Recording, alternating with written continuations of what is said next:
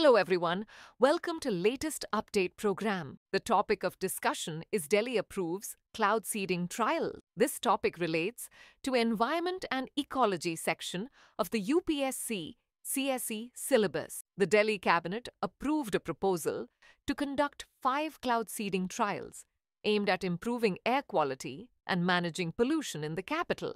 The project will be overseen by IIT Kanpur.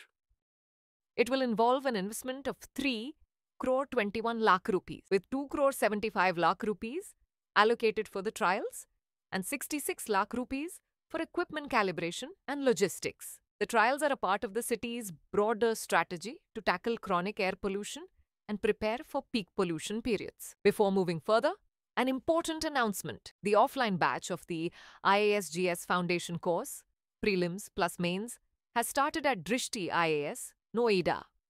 Admissions are now open for both the English medium and Hindi medium batches. For more details, contact 87501-87501.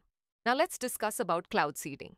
It is the process of artificially generating rain by implanting clouds with particles such as silver iodide crystals. Cloud seeding uses planes to spray clouds with chemicals to condense smaller particles into larger rain droplets. Cloud seeding is done to enhance winter snowfall and increase mountain snowpack, which can supplement the natural water supply for communities in the surrounding area.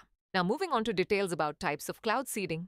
1. Static cloud seeding. This method involves introducing ice nuclei, such as silver iodide or dry ice, into cold clouds that have supercooled liquid water droplets. The ice nuclei can trigger the formation of ice crystals or snowflakes, which can grow at the expense of the liquid droplets and fall as precipitation. 2. Dynamic cloud seeding. Dynamic cloud seeding is a method of inducing rain by boosting vertical air currents. The process is considered more complex than static cloud seeding because it depends on a sequence of events working properly. 3. Hygroscopic cloud seeding. This method involves spraying fine particles of hygroscopic materials, such as salts, through flares or explosives into the base of warm clouds. The particles can act as cloud condensation nuclei and increase the number and size of the cloud droplets, which can enhance the reflectivity and stability of the clouds. Now is the time for practice question. Which of the following methods of cloud seeding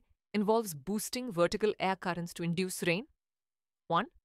Static cloud seeding. 2. Dynamic cloud seeding. 3. Hygroscopic cloud seeding. 4. None of the above. Options: A. 2 only. B. 1 and 3. C. 1 only. D. 3 only. Send the answer for this question in the comment section. Thanks for watching. For more informative content, like, share and subscribe. And do not forget to press the bell icon to get the notifications.